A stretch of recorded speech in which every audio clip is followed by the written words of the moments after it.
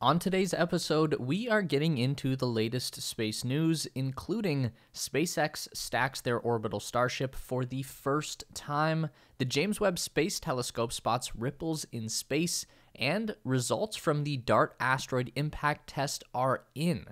There's lots to go over this week, so let's get going. This is the Space Race. After months of individual testing, we are about to get a look at what a fully stacked orbital SpaceX Starship rocket is capable of. On October 10th, the team at Boca Chica Starbase lifted Ship 24 onto Booster 7, forming the first full stack of the Starship system since March this year. SpaceX has been carefully testing the orbital mount, Starship 24, and Booster 7 and 8, while completing a huge amount of background work, constructing other boosters and Starship variants, and making upgrades here and there. We knew a full stack was coming soon, as rumbling from CEO Elon Musk's Twitter was making mentions of when we might expect flight tests for the system. But as usual, we didn't know exactly when. We did know that Ship 24 was getting some work done on its heat tiles and bay doors, and that Booster 7 was getting what Elon referred to as robustness upgrades in preparation for the stresses of a possible 33-engine burn. So, on October 10th, when Booster 7 was once again rolled out of the wide bay for another test, it looked like that big burn was the purpose. The launch mount's hold-down clamps, which secure the booster to the mount, were modified the week previously to help contain larger engine blasts, and they completed a brief release test before Booster 7 was moved onto the mount. These clamps are designed to hold the booster steady, but also must release simultaneously during a launch for everything to work. A quick series of clunks later, and the testing was complete. The hold-down clamps were good to go. Then, after Booster 7 was lifted onto the mount using the chopstick arms, it got some attention in the form of replacing its middle Raptor engine, completing the 33-engine array. A full 33-engine test was looking more like a possibility, but then something unexpected happened. SpaceX wheeled out Ship 24. The flurry of work in the last couple of months at the Texas facility has been leading many observers to guess that a full stack would be coming, but as the arms lowered to pick up S-24, it was still exciting to see this process happening so soon. It took about an hour to lift Ship 24 into position, and about 3 hours in total to get the whole process done. Starship has a dry mass of between 120 and 150 tons, while the booster itself has a dry mass of between 170 and 220 tons. So the SpaceX team were clearly taking the time to get this right, rather than showing off the intended speed of the Mechazilla stacking system. Everything seemed to have gone smoothly, and now the giant 120-meter rocket is standing on the orbital launch mount. It still feels unbelievable to see the whole thing standing there, as if it could lift off at any moment. Okay, so they've successfully stacked the most likely test vehicles, but there's a couple of pivotal tests left to do before the first launch. So, what is the plan here? Well, the full 33-engine burn is definitely on the table. SpaceX hasn't spent the last couple of months upgrading the launch mount to not attempt one. And there's no better full engine test than one with a full stack's worth of weight.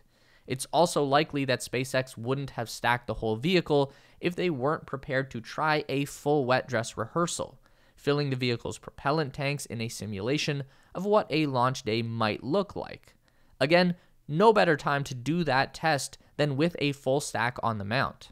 Now, here's where things get hazy, because this is SpaceX we are talking about, and while they've been cautious ever since that booster explosion back in July, CEO Elon Musk has said that there's a possibility of a launch attempt in late October.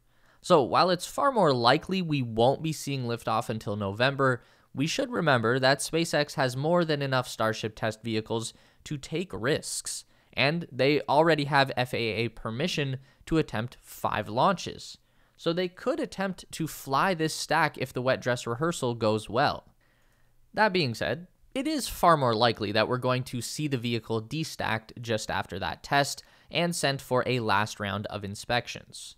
Booster 7 just received robustness upgrades, including extra blast shielding around the engine cowls, so it would be odd to do a full 33 engine burn and a wet dress rehearsal without checking to see how the booster held up under that stress.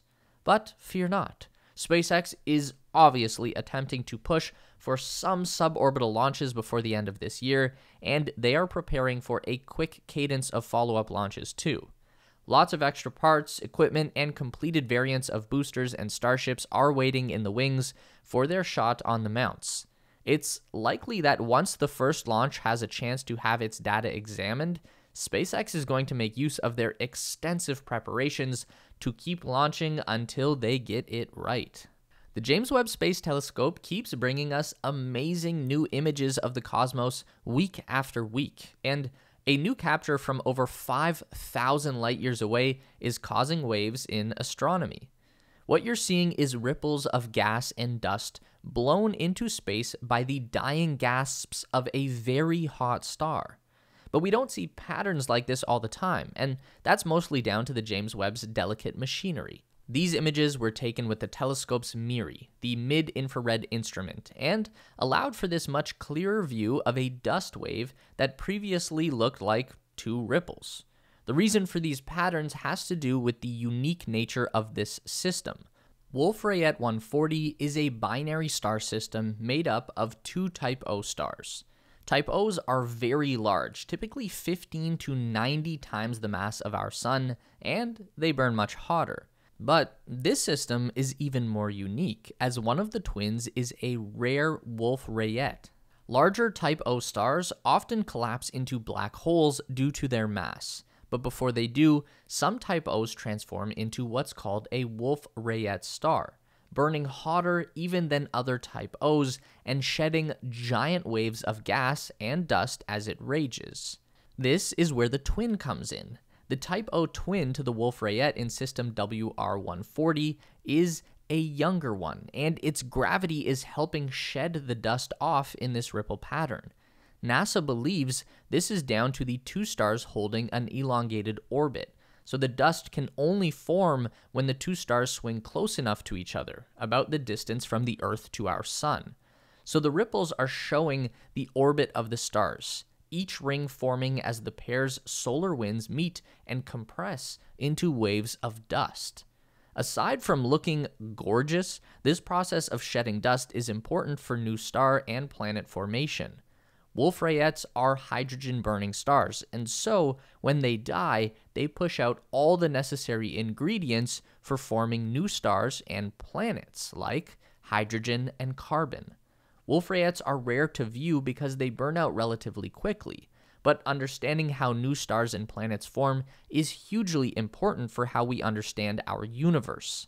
Scientists believe our own sun was likely formed from processes just like this one, and is another great example of how the James Webb is helping us catalog these rare formations. Just over 2 weeks ago, NASA's Double Asteroid Redirection Test, or DART, slammed a satellite into a space rock to see if we could measurably change its orbit. It took a bit, but the numbers are in and show that DART not only worked, but it exceeded NASA's estimations by almost 3 times. The plan had been to take the roughly 570 kilogram impactor satellite and smash it into the asteroid Dimorphos, a 160 meter wide rock orbiting the larger asteroid Didymos. On September 26th, the vending machine-sized satellite slammed into Dimorphos at over 22,000 kilometers per hour and hit perfectly on target. NASA had predicted that at this mass, DART should be able to lower the orbital period, the time Dimorphos takes to orbit its partner, by about 10 minutes. The results show that the little satellite managed to scrape about 32 minutes off of that time, bringing the two asteroids closer together. This is how the test was designed and why these particular asteroids were picked. Didymos and Dimorphos are an eclipsing binary system, which means that Dimorphos passes in front and behind its partner as we view them from the Earth. This makes it very easy for us to measure the distance of their orbits and made the results of this test easier to measure. and their size was also a big factor. Dimorphos and Didymos are over 11 million kilometers from Earth and in no danger of causing us problems. But Dimorphos is about 160 meters in diameter, which is right in the sweet spot for common asteroids that could cause major damage if one were to hit us. NASA doesn't know of any asteroids of this size or larger that have any chance of hitting us for at least the next 100 years, but they estimate that we've only found about 40% of near-Earth objects that fall into this category. So we need to be ready for when we do. And thanks to DART, we know that we can easily send a small mass impactor to do the job. DART's place in history as the first successful test of humanity's asteroid defense system cannot be understated. We now know for sure that we can defend ourselves if we catch an incoming object quickly enough. A smashing success. Meet us back here every week for more updates on everything aerospace industry and interstellar exploration related. Make sure to give the video a thumbs up today if you liked it. That really helps us out for real. And subscribe to the Space Race for more videos just like this. We do one long form essay and one news update every week. And if you'd like more, we've got 2 more on the screen for you right now.